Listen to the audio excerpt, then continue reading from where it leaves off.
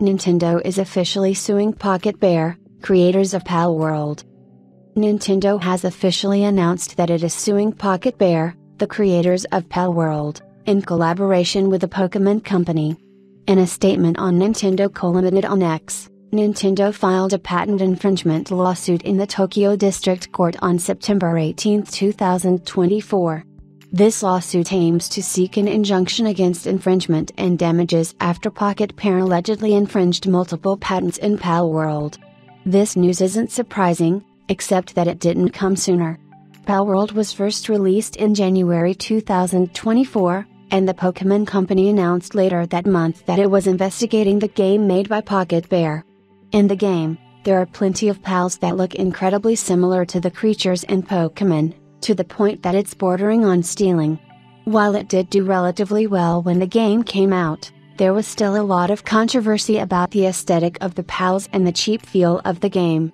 Despite this, Palworld has over 274,000 reviews on Steam, and sits at a very positive rating. Nintendo has dealt with PocketPair before.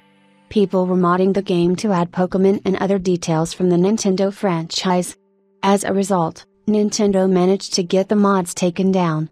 What this means in the future for the game is uncertain, and it's possible that people will see Palworld be delisted or completely unavailable to play, depending what the judge will decide. The letter released by Nintendo was incredibly short but finishes by saying, Nintendo will continue to take necessary actions against any infringement of its intellectual property rights, including the Nintendo brand itself, to protect the intellectual properties it has worked hard to establish over the years. Considering how aggressive Nintendo is when anything looks remotely similar to a product of theirs, or even Pokemon fan games or emulations, it's no surprise that they are going ahead with a lawsuit against PocketPair. It's likely that they will be quite aggressive in their lawsuits, as they have sent plenty of cease and desist in the past to many different creators regarding their Nintendo-inspired creations. What comes as a shock to most people is how long it's taken Nintendo to do this, as most people expected that the day would never come when Nintendo would sue PocketPair, despite some of their designs being blatantly obvious. For example, there are pals that look incredibly similar to Electabuzz, Lou, Yamper, and Dovey, to name a few. Barely any of the creature designs in the game are original and can be equated to some form of Pokemon across all of the generations or even a mashup of two different Pokemon to create a pal.